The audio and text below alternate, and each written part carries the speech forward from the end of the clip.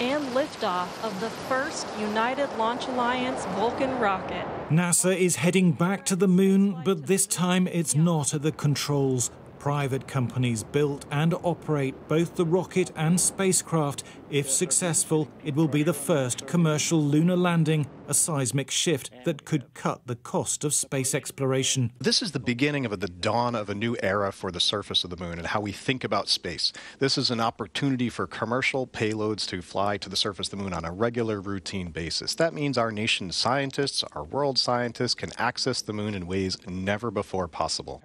NASA paid the startup Astrobotic $108 million to take 5 science experiments to the moon. It's a fraction of the cost of launching its own mission. Private rocket companies have already made it far cheaper and easier to put satellites in orbit. NASA now hopes that involving commercial enterprises will lead to the same revolution for lunar exploration. The UK's Open University helped build one of the experiments, an instrument for studying water molecules in the moon's incredibly thin atmosphere. A commercial mission has brought a new way of working.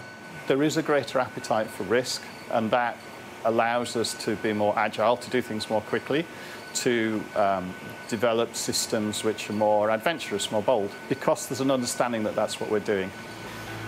Let's go to the moon.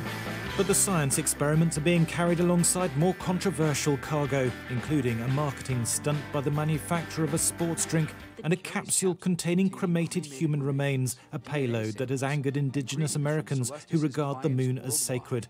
NASA's not responsible, but it's awkward. Historically, there has been political pressure on them to democratize access to space.